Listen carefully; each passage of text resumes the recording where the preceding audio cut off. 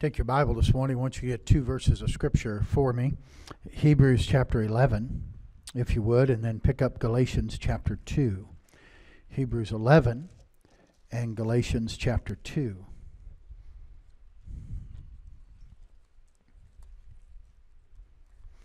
Hebrews 11, we're going to read verse 6 together. And then over in Galatians chapter 2, we'll read verse 20 together. Hebrews 11, verse 6, and then we'll turn over and read Galatians 2 and verse 20, and we'll read these verses together. As our custom is, let's stand together to read the Scripture. All of us standing, please, to read God's Word. Let's begin together on verse 6 of Hebrews chapter 11. Ready? But without faith it is impossible to please Him. For he that cometh to God must believe that He is, and that He is a rewarder of them that diligently seek Him. And then Galatians 2 and verse number 20. Ready? I am crucified with Christ, nevertheless I live. Yet not I, but Christ liveth in me. And the life which I now live in the flesh, I live by the faith of the Son of God, who loved me and gave Himself for me. And let's pray together, shall we? Father, add your blessing to the reading of the Scripture here this morning. And I pray, Lord, that you would continue to make our hearts ready, that we'd be prepared to receive the truth from your word this morning. Lord, I pray that all of our hearts would be good soil, that the word of God could fall into and bring forth fruit in our lives. And so, Lord, meet with us and speak to our hearts today as only you can. Bless the special. In Jesus' name, amen. All right, you may be seated.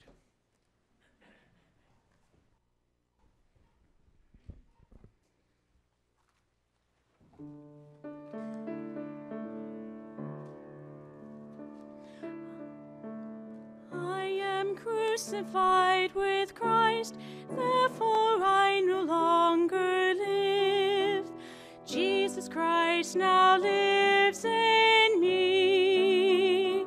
I am crucified with Christ, therefore I no longer live.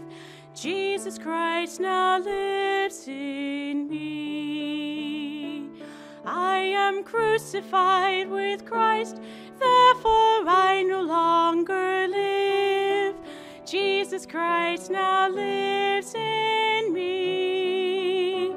I am crucified with Christ, therefore I no longer live.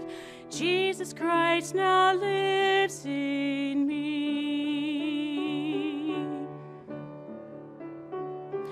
Embrace the cross where Jesus suffered, though it will cost all you claim as yours. Your sacrifice will seem small beside the treasure eternity can't measure what Jesus holds in store. Embrace the love the cross requires. Cling to the one whose heart knew every pain. Receive from Jesus fountains of compassion. Only He can fashion your heart to move as His. Oh, wondrous cause our desires rest in you. Oh, Lord Jesus, make us bolder to face with courage the shame and disgrace you bore upon your shoulders. Embrace the life that comes from dying. Come trace the steps Savior walked for you. An empty tomb concludes Golgotha's sorrow.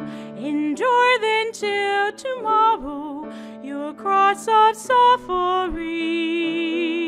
Embrace the cross, embrace the cross of Jesus.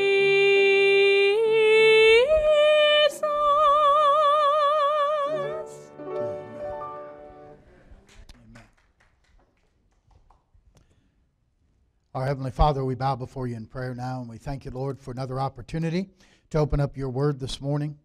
Thank you for the good music we've heard today, and Lord, thank you for already speaking to our hearts, and thank you for the wonderful testimony from Emily. Lord, what you're doing in her life and your guidance and your leadership. Thank you, Lord, that even as a young lady, she's waiting on you and allowing you to open the right doors for her to be able to move and to go forward in her training. And Lord, I pray you'll continue to do so. Now, Lord, we pray that you'll open our understanding as we look into your word this morning. I need your help desperately this morning. I pray that what I say will be clear. I pray it'll be understandable. I pray it'll be helpful to the people of God this morning. In Jesus' name we ask it. Amen.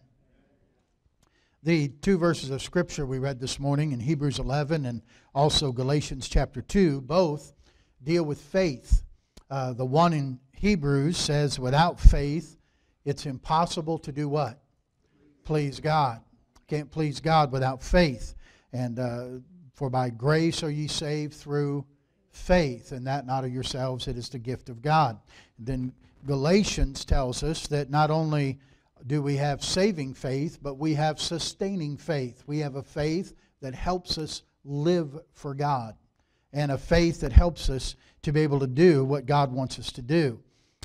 Notice it says in Galatians 2:20, Paul said, the life that I now live in the flesh, I live by the faith of the Son of God.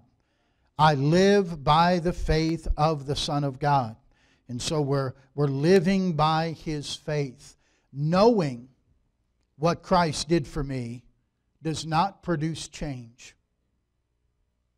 Knowing what Christ has done does not produce change in your life. Okay? Faith produces change. Faith produces change. Faith in Christ's substitutionary death for me on the cross. Faith that believes that Christ became sin for me, and when He knew no sin, that I could have the righteousness of God in me, that if I put my faith in Jesus Christ and what He's done for me, that my sin is transferred to Him and His righteousness is transferred to me. And I get to go to heaven not on my righteousness, but on His righteousness. That's faith. Faith for what the Bible calls justification. That's faith for salvation. But then there's a faith in Galatians 2:20 that talks about Christ's placement in me. Colossians says that Christ dwells in our hearts by faith, that He takes up residence inside of us. And His placement in our lives at salvation is sanctification. You're not saved by faith and sanctified by works. Okay? You're not saved through faith alone, no works of your own, but sanctified by no faith and all works of your own. That's not true. You're sanctified by faith in Jesus Christ, who now dwells in us, and His placement in our life. So Christ's placement in me provides me with sanctification. It's faith that saves, and it's faith that produces change in my life. Have faith in God. We're going to look at that a little bit this morning. The faith, listen, the faith is not in ourselves. The faith is not in our church. The faith is not in what we do. Our faith is in Jesus Christ. He's the only one that deserves the object of our faith. Why? He loved me and gave Himself for me. That's why He's worthy of my faith. Now, what exactly is faith? Someone said faith is obeying God's revealed will at all times. Okay, that's true. Someone else says, no, faith is taking God at His word. That's true. I heard this week at the conference, somebody said, faith is forsaking all I take Him. That's true. Forsaking all I trust Him. That's true. If you like acrostics, those are all good. But I think there might be two different measurements for faith, because you have a faith that saves and you have a faith that sustains, or a faith that changes you. For by grace are ye saved through faith, repentance toward God, and faith in our Lord Jesus Christ. Faith for salvation. Now, let me give you a definition for faith, and it's not original with us. It's a definition that goes with the RU program, and I believe it's accurate. Faith is the personal measurement of the level of confidence of what Christ has done and will do in, through, and for me. It's a personal measurement of the level of confidence. Faith, in other words, faith is it's a measuring of my personal confidence in Christ and what He has done and what He will do in me, through me, and for me. That's how I measure my faith. That's what faith is. It's that personal measurement. You say, well, I don't have much faith. Well, God can grow your faith.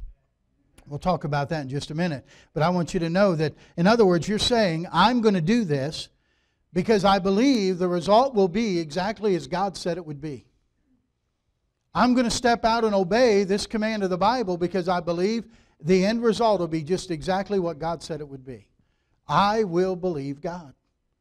You give a certain percentage of your income, whether it's 10% or 15% or 20%, whatever it is, and you're saying, I believe that God will have what's left over go further than if I kept all 100%. You're just going to believe God and take God at His word. You see, that's faith. Now, the disciples are learning this, and I want you to turn to Mark chapter 11. Would you look there, please, with me? Mark chapter 11.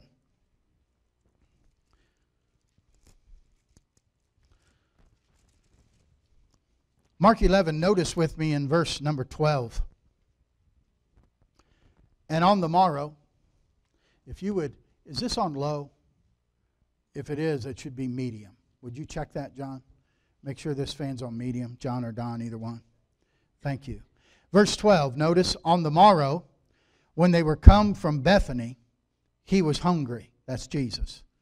And seeing a fig tree afar off, having leaves, He came, if haply He might find anything thereon. And when He came to it, He found nothing but leaves, for the time of the figs was not yet. And Jesus answered and said unto it, No man eat fruit of thee hereafter forever. And His disciples heard it. Okay, they go into Jerusalem. The Lord does some things there. Notice down to verse 20. In the morning, as they passed by, they saw the fig tree dried up from the roots. And Peter, calling to remembrance, saith unto Him, Master, behold. I think you heard something about behold Wednesday night, didn't you? Behold, the fig tree which thou cursest is withered away. And Jesus answering said unto them, what did He say to them, church? Have faith in God. For verily I say unto you, that whosoever shall say unto this mountain, Be thou removed, and be cast into the sea, and shall not doubt in his heart, but shall believe those things which he saith shall come to pass, he shall have whatsoever he saith. Therefore I say unto you, what things soever ye desire when ye pray, believe that ye receive them, and ye shall have them. Wow. What they're doing here is, listen, they're seeing Jesus do the unbelievable. Did you miss it in verse number 14? When Jesus curses the fig tree and said, No man eat fruit of thee hereafter forever, that last sentence gives us some important information. And His disciples heard it. He cursed the fig tree and they heard Him say it. Then why is Peter astonished when he comes across it the next day and he says, Master, hey, that fig tree you cursed, look at it, man, it's all shriveled up. Wow! He was just amazed that Jesus' word came to pass. What was Jesus trying to teach His disciples? Would you have faith in me? Would you trust my word? Would you have faith and confidence in what Jesus says? Why would we doubt what Jesus says?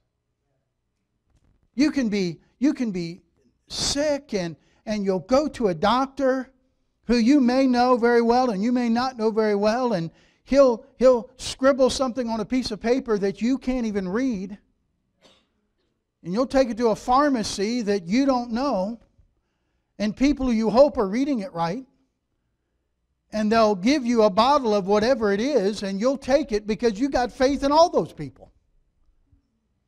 Well, why don't you have faith in what God says? Why don't you have faith in what Jesus says? He's teaching the disciples to have faith in God. We're accepted by God when we put our faith in Jesus Christ. And that's how you have assurance of salvation. It's because, listen, whosoever shall call upon the name of the Lord shall be saved. Did you call upon the name of the Lord and ask Jesus to save you? Yes, you did. Then you are saved because He said so. End of discussion. End of discussion. I'm not accepted by what I do. I'm not disqualified by what I do. It's my faith in what Jesus has done. And I put my faith in Him. And so faith is having the personal measurement of my level of confidence in what Christ has done and will do in, through, and for me. Jesus can do the unbelievable. Now I want you to notice, secondly, faith depends on its object. You've heard me talk about this before. Many people say they have faith. Well, faith in what? What do you have your faith in? Well, I got faith in my faith. Well, you're in bad shape. You're in bad way. Faith is 100% dependent on the object in which you're placing your faith. Almost every Thursday night, I think, I use the illustration, and the guys who go to prison probably get tired, but it illustrates salvation so well. I tell them that you come in and you sit in that chair. You know why? Because you trust the chair. I never seen one of those guys yet. Walk in, pick the chair up, turn it upside down, check the screws, check everything tight, make sure it's good before they sit down in it. They just walk in and down they go. They trust the chair. And salvation is when you put all your weight on Jesus Christ and say, I'm trusting what He has done for me to give me the gift of eternal life and take me to heaven one day. Faith has to be in the right object. And the faith for salvation, the object, is Jesus Christ. Your faith has to be in Him. Now, as a believer, as I progress in my faith is in God. What do I have to believe? I have to believe God knows what He's doing. I want to go to India. But God said no. Emily didn't say, well, too bad, I'm going to find a way to go. She didn't say that.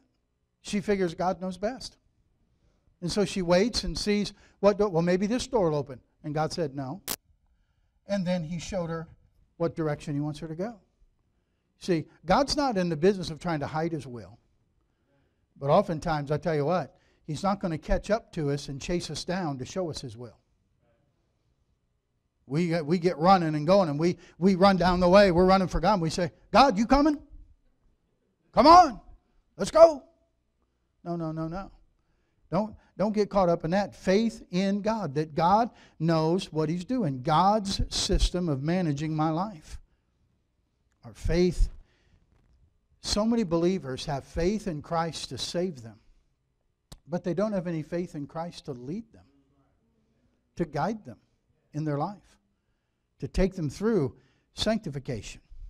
Now, I've said this before and I'll say it again this morning.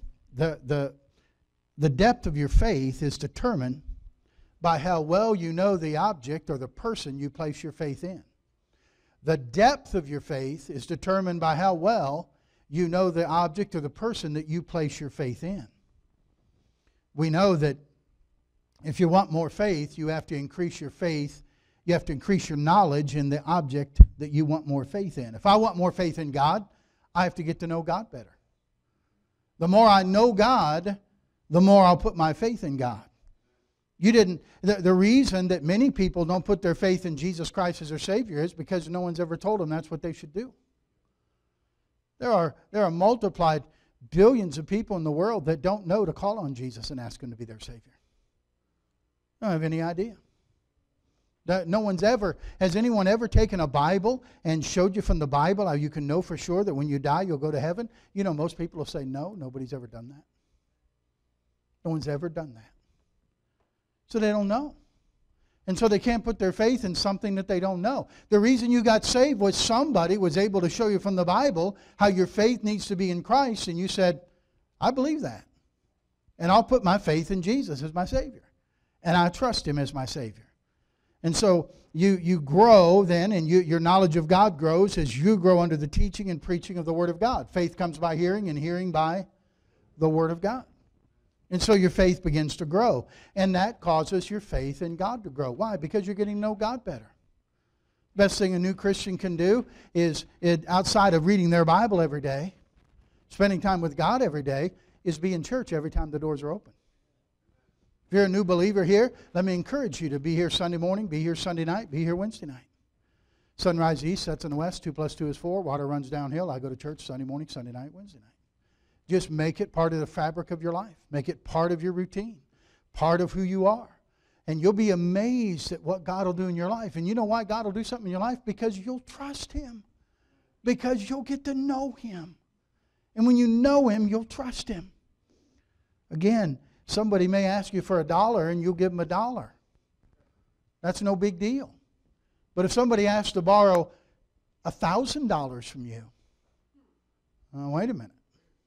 It's a different story. Especially if I don't know you.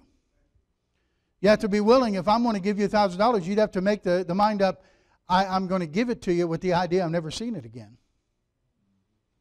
Or I know you well enough, when you say, I'll pay you back by such a date, I know you well enough that you'll be good for it. And I'll give you the money. Don't come up to me after service and say, Pastor, give me $1,000, okay? I know how you think.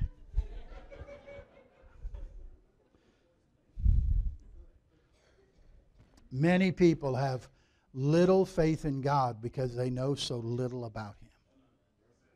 They know so little about Him. You don't trust Him because you don't know Him. You seldom read the Bible. You look for your Bible at church on Sunday. When time to go to church, where's my Bible? Anybody seen my Bible? Huh? And we go find it and get it in the car so we can walk in. Everybody thinks we're spiritual because we carry our Bible, but we haven't cracked it open since last Sunday. See? We wonder why we don't have any confidence in God. Because you don't know Him. You don't know Him. You haven't grown in your knowledge of Him. Grow in the grace and the knowledge of our Lord and Savior, Jesus Christ. And that's the whole idea behind giving. How can you give? How can you give sacrificially and give generously and give as the Macedonian Christians did, even in their poverty, give greatly? Because they knew God. They knew that God would keep His word. They knew that God's able to make all grace abound toward them. And so they could give generously because they had confidence in God. What makes it hard to give is if you don't have much confidence, much faith in God. Now I want you to go to John chapter 11. Mark 11. Look at John 11. You're never going to sacrifice to God more than you trust God. You're never going to sacrifice to God more than you trust God. Now look at John 11. We saw in Luke 11 or Mark 11 that Jesus did the unbelievable with the fig tree. But here in John 11, what happens in John 11 is Lazarus is sick. And when Jesus gets the word that Lazarus is sick, He stays in the same place for 2 days until He even begins to move. And by the time He gets there, here's what happens. Let's see. Jesus, verse 17. When Jesus came, He found that he had lain in the grave 4 days already. He was Lazarus. Bethany was nigh to Jerusalem, about 15 furlongs off. Many of the Jews came to Martha and Mary to comfort them concerning their brother. Martha, as soon as she heard that Jesus was coming, went and met Him. Mary sat still in the house. Then Martha said unto Jesus, Lord, if Thou hadst been here, my brother had not died. Can we translate that? Lord, where you been? Where you been? I mean, it would have been different if you'd have just come right away. Where have you been? Has God ever not been fast enough for you? God ever been too slow for you? And you get a little upset? But, she says this, but I know that even now, whatsoever thou would ask of God, God will give it to thee. And so Jesus said unto her, Thy brother shall rise again. And Martha said, Well, I know that he will rise again in the resurrection at the last day.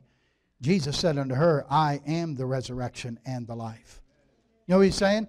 Martha, the resurrection isn't a day. The resurrection's a person. And I am the resurrection and the life. That's what Jesus is saying. He that believeth in me, though he were dead, yet shall he live. And whosoever liveth and believeth in me shall never die. Believest thou this? And she said unto him, Yea, Lord, I believe that thou art the Christ, the Son of God, which should come into the world.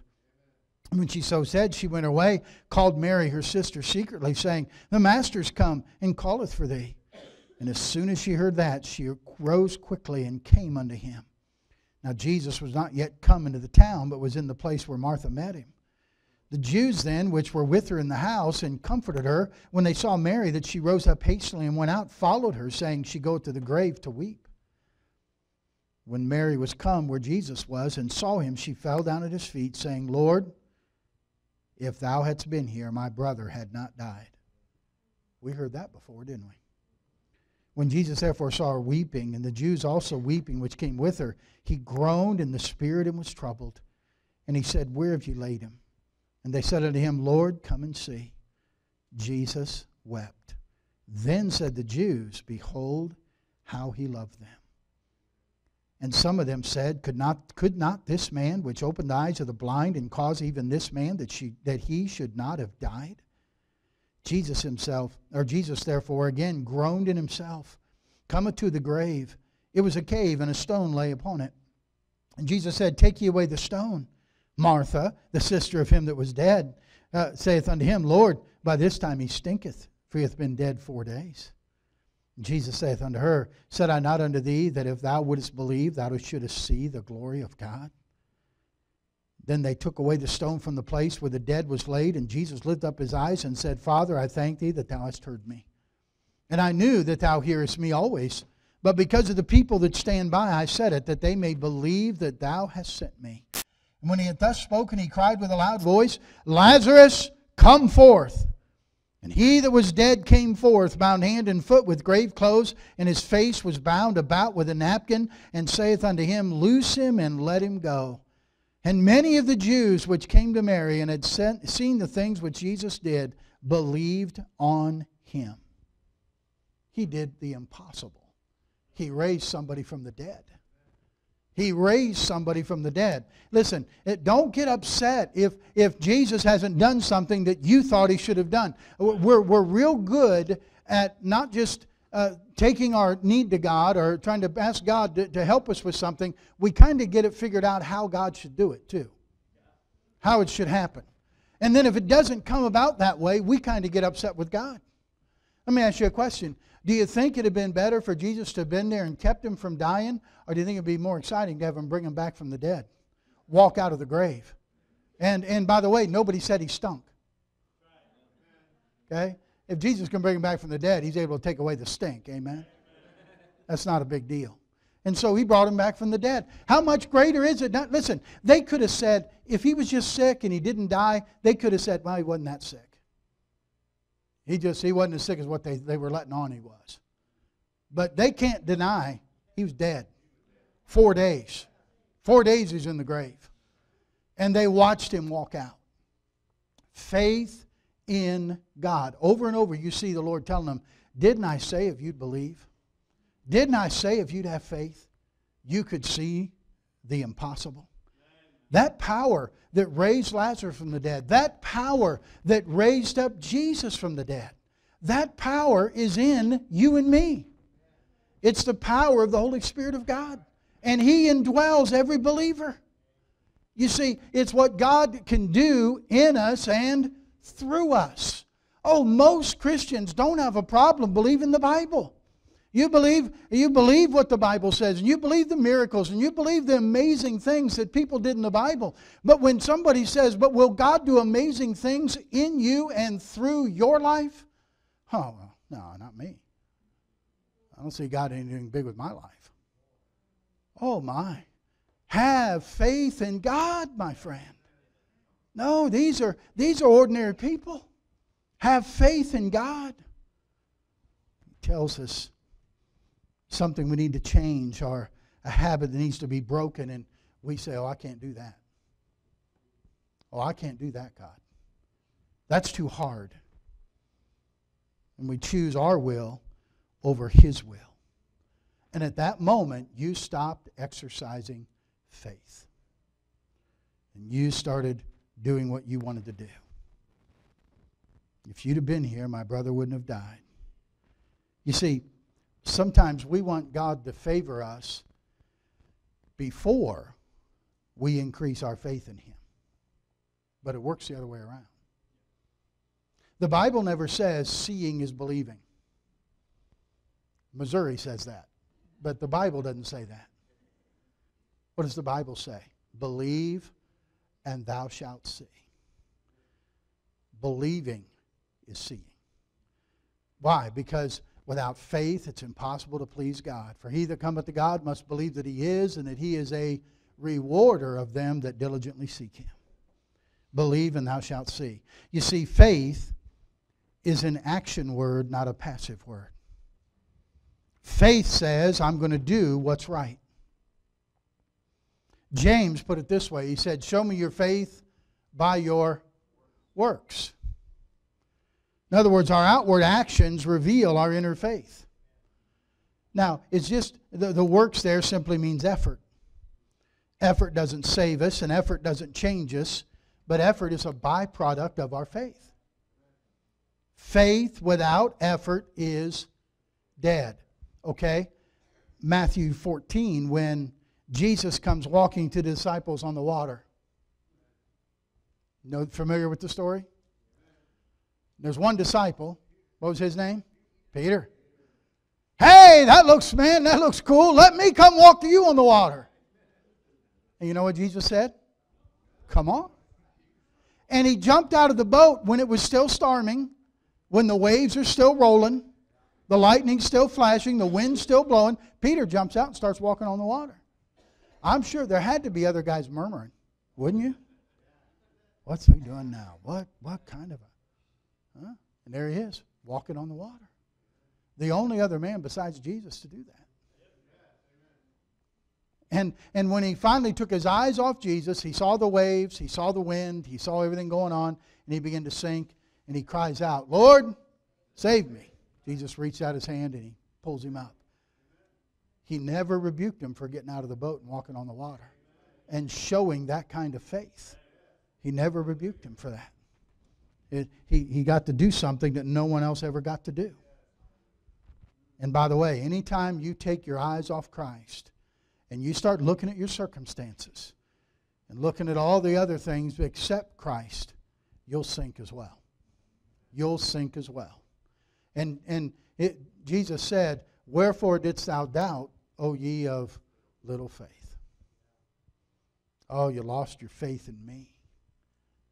Wonder, what things could you accomplish?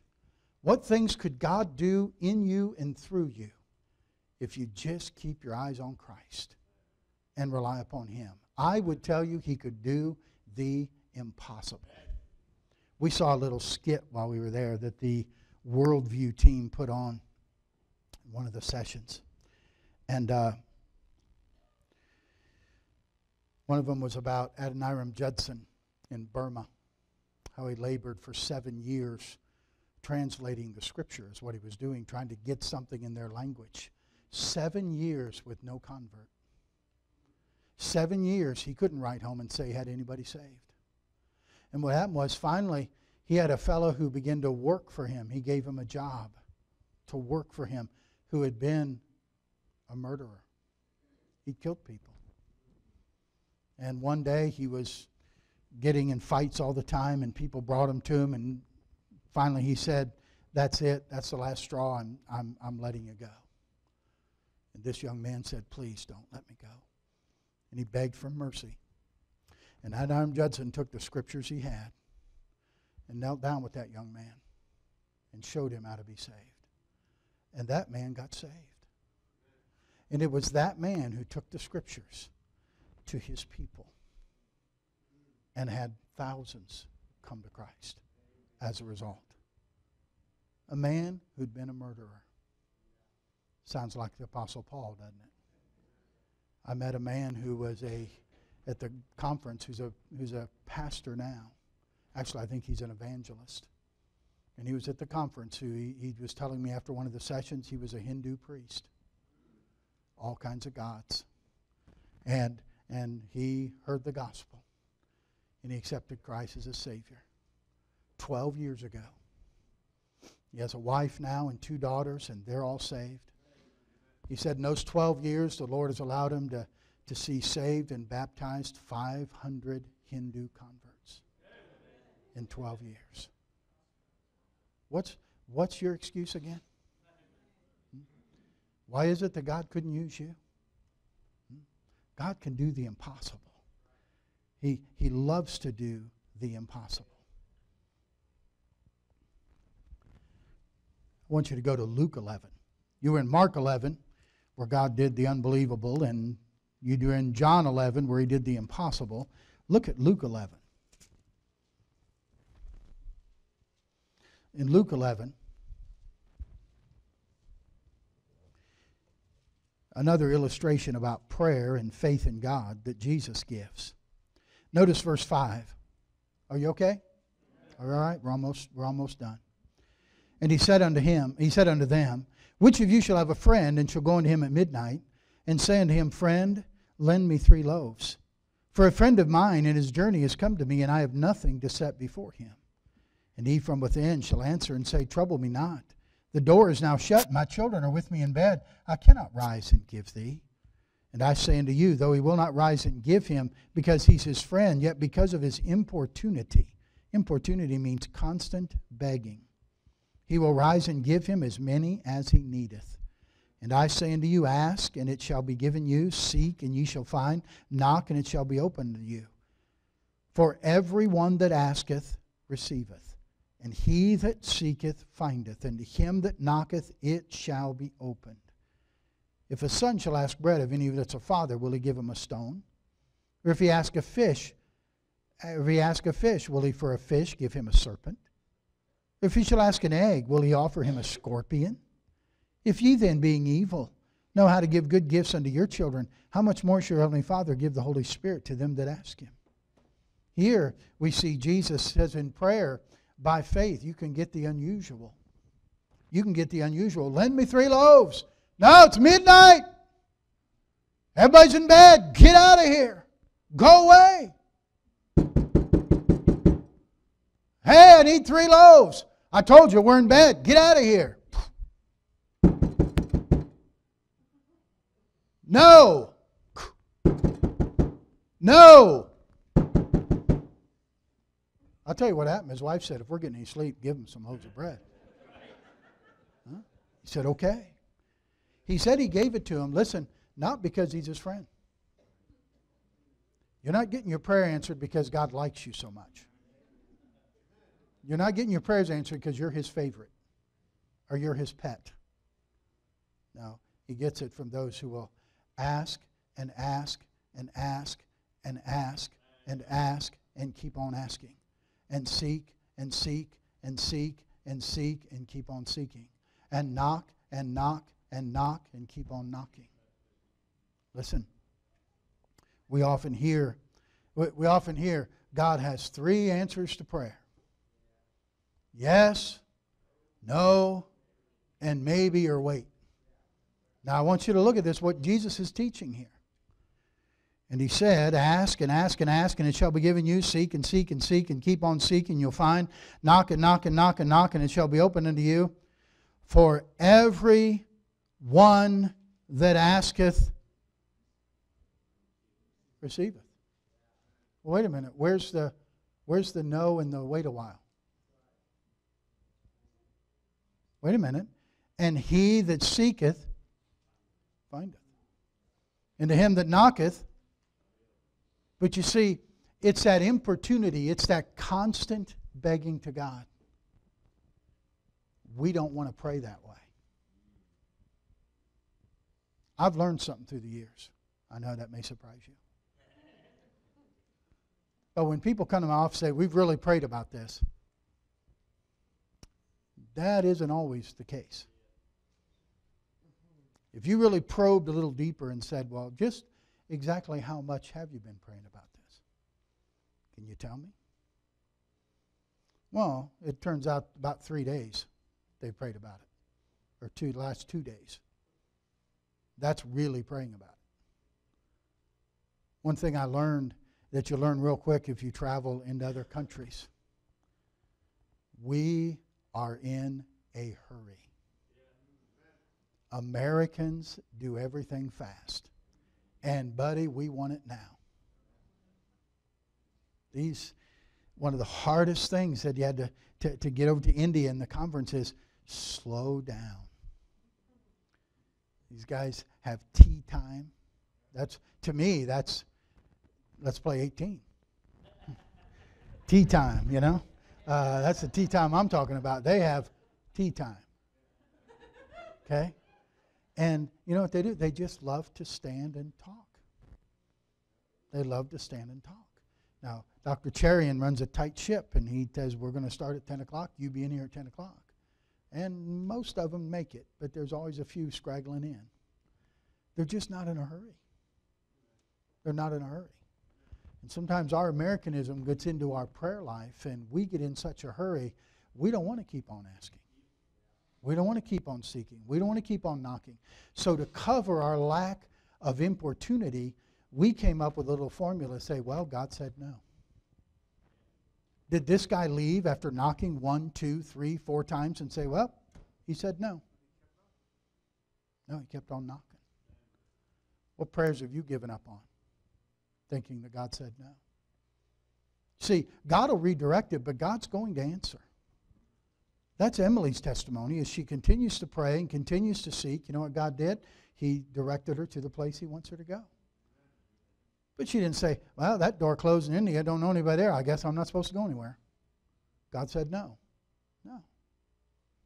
God absolutely wanted her to be somewhere. But she had to keep on asking.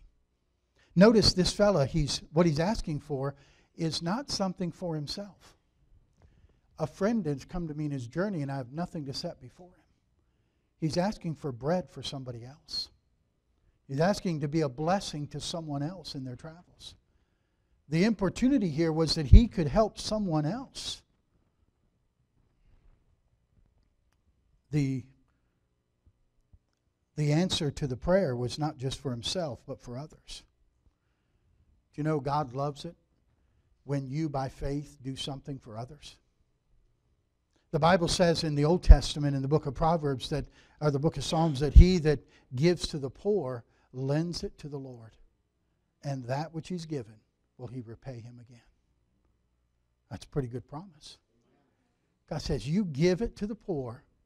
You give it for others. And God says, I'll see to it that you're lending it to me and I will pay you again. And God pays with pretty good interest. Every time. Luke says, it's good measure, pressed down, shaken together, and running over, will men give into our bosom. You see, the money that you collect on today, March the 5th, listen, it's for better windows in the apartment, so when we have cold weather or hot weather, the missionaries we keep there aren't hot or cold. They can be comfortable. We can have a nice place for them and treat the servants of the Lord right. To help a young lady go to the mission field, to help another young lady who's struggling with addictions. You see, it's not money for us. It's not money for ourselves. It's money for others. I'm thankful for, through the years, how God has touched your heart to give money for buses, for remodeling, for missions conferences, for big days, for mission trips. Dr. Cherian, I'll share some more things tonight, but he took us on a tour Friday of their Christian academy. They have the South India Baptist Bible College there. They have 406 students enrolled there right now. And there's a Baptist academy that is just outside the gate to the college to the left. And they've got, I think, 5 acres of land there. And he's built a school that has 2 floors, and they got the rebar up now for the 3rd floor. They have 468 students in their Christian school. They're majority of them Hindu boys and girls. That they let them in, and they let them know that they're I have a video. I don't know if I can be able to get it for you, but have video of all those kids gathered around, and they all sang "To God Be the Glory" for us. It was such a blessing. He was telling us the story about that property. A Hindu man owned the property. He wanted it for Dr. Cherian wanted it for his Christian school, and he approached the man, and the man said, "I will never sell this property to you." Oh, he shouldn't have said that. You ever tell God what you'll never do? See how that works out for you? Here's what Dr. Cherian did. He continued to pray. He said he went and got a cornerstone. And he went to his property, which was right next to the property he wanted, property of the college. He got right on the fence line. He said, and I laid the cornerstone for that academy, believing that when God gave us the land, I'd pick it up and move that cornerstone to the building. But I believed God was going to give us that property. He said, I laid the cornerstone, and for 3 years, nothing. Well, God said no. No, he kept on praying every day. The fellow approached him after 3 years. You still interested in buying the property? Yes, I am. He ended up getting that property. I think he said it was like $20,000 an acre. The property that today is worth $400,000 an acre. He said the guy won't even speak to him today. And he's not real happy with it. How do you get that land? Faith in God. Faith in God. You have faith that the Lord shed His blood for your salvation and His righteousness, and you have faith for our sanctification, which means that you can overcome sin. You can overcome the power of sin in your life. The new identity you have is Christ in me, the hope of glory. Christ lives in you, Galatians 2:20. Do you believe what Jesus said in Mark 9 and verse 23, that all things are possible to them that believe? What the choir sang today, that nothing is impossible when you put your faith in God. It's just amazing to me. They do just the things by faith. I'm going to talk about a lot of the things with India tonight. I won't take them all now. But I just want to encourage us, Bible Baptist Church. Let's give by faith, not by sight. Let's not ever get to where we just give with what we can see to give. Without faith, it's impossible to please Him. Ask God what He wants you to do. Ask God what would please you in the offering. And what He tells you to do, do it. You'll be glad you did. Because He is a rewarder of them that diligently seek Him. God can do the unbelievable, He can do the impossible, and He certainly can do the unusual if we just have faith in Him. Amen? Let's pray together, shall we? Father, take the truth now this morning. Thank you so much, Lord, for allowing us to have faith in You. Thank you, Lord, that we can grow our faith. Thank you, Lord, that You allow us to please You by faith. And Lord, I pray that today we'd have a number of people that would say, I want to live by faith, not by sight. I want to have a great level of confidence in what God can do in, through, and for me. What an exciting life to live by faith. Not doing what we can see to do. Well, I'll see what I can do. But asking what by faith God would want me to do. And I pray that each of us, when we face our offering today, will ask You, what by faith do You want me to do, God? And we would obey You. So many have done that in the past, Lord. I pray they'll do it again for this special offering. And I pray this morning, Lord, if any here today has never put their faith in Jesus Christ as their Savior, and realize that He died for them on the cross, and they've never fully trusted Him alone as their Savior, that they would put their faith and trust in Him this morning. Our heads are bowed, our eyes are closed.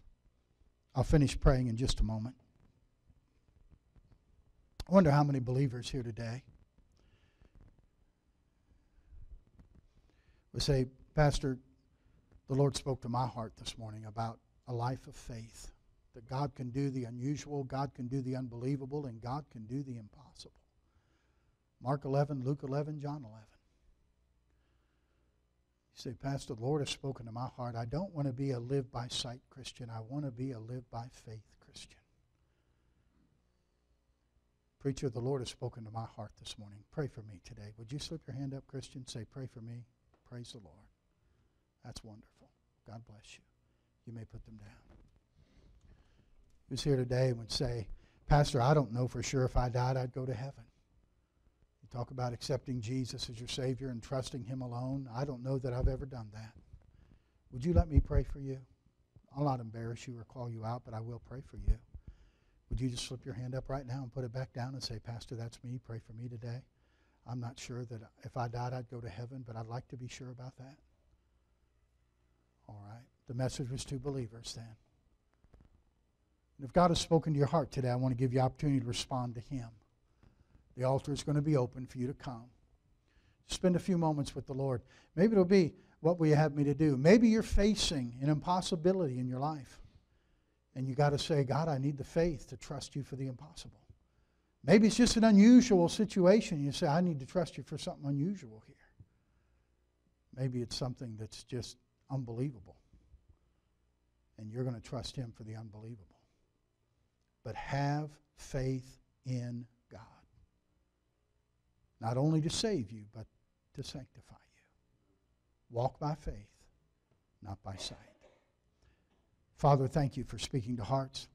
I pray your will be done now in these next few moments of invitation. I pray that each one who you've spoken to their heart, they'd respond to you. And holy decisions we've made for you at these altars this morning. Have thine own way, Lord, in our midst, please. And I'll thank you for it. With your heads bowed, you stand to your feet if you would. As you stand to your feet, our pianist will play. As she plays, Brother Bob's going to sing. God has spoken to your heart. Respond to Him this morning, will you please? Way, Lord, have That's thine right. own way. Thou art the potter, I am the clay. Mold me and make me after thy will, while I am waiting, yielded and still. Have thine own way, Lord, have thine own way. Search me and try me, Master, to me. Whiter than snow, Lord, wash me just now, as in thy presence humbly I bow. Have thine own way, Lord, have thine own way. Wounded and weary, help me, I pray. Power, all power, surely is thine. Touch me and heal me, Savior divine. Have thine own way, Lord, have thine own way. Hold o'er my being absolute sway. Fill with thy Spirit, till all shall see Christ only, always living in me. Father, I thank you now for this morning. I thank you, Lord, for meeting with us, for speaking to our hearts through your word. Oh God, help us to be men and women of faith, that we would live lives that would be pleasing in your sight, because we walk by faith and not by sight. Lord, remind us that you're the God of the impossible. You're the God of the unusual. You're the God of the unbelievable. Lord, help us to have faith in you. We love you. We pray your blessing upon each one now as we go our separate ways. And Lord, as you prepare us this afternoon for what you have for us tonight in the service, bring us back safely for the evening service. It's in Jesus' name we ask it. Amen. Now, don't forget, the Morelands have their things in the fellowship hall, so head on through there if you would, see if there's anything that might be a help to you and be a help to them as you purchase that. I do want, Emily, come on up here.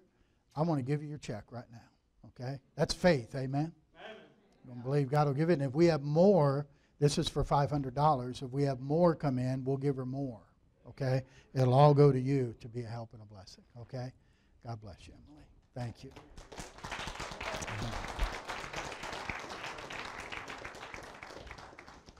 None of that goes to pay your driver for driving you over here, okay?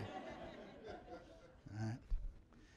Go buy Blue Jacket tickets or something like that. So, all right. I think that's all we've got. Let's sing I'm So Glad I'm a Part of the Family of God. All right, Brother Bob?